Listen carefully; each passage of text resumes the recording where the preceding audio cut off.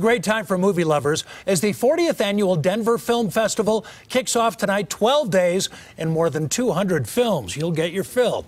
Tonight's red carpet premiere is Lady Bird, a family drama about a mom trying to keep her family afloat during a turbulent time with her teenage daughter. It was very well received at the Toronto Film Festival in September.